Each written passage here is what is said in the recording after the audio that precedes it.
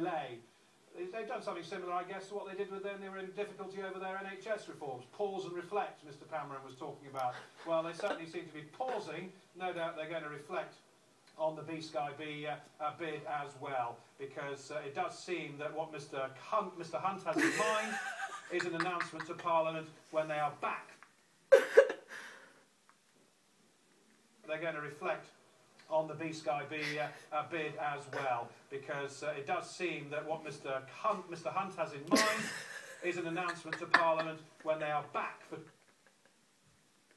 what they did when they were in difficulty over their NHS reform.